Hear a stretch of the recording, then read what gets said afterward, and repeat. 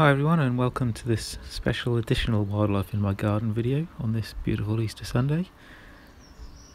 I've managed to get some nice footage of our recent additions, Billy and Bella the blue tits, so I thought I'd give you a few blue tit facts that maybe you didn't know. Blue tits don't build their nests like most birds, as you can see here. They're quite well adept at using tools to create small wooden houses, just like this one. Their favourite food is scampi, but if that's not readily available, then they're happy to scavenge for scraps from the carcasses of bison and buffalo. They have been known to fly several hundred centimetres just to feed their young.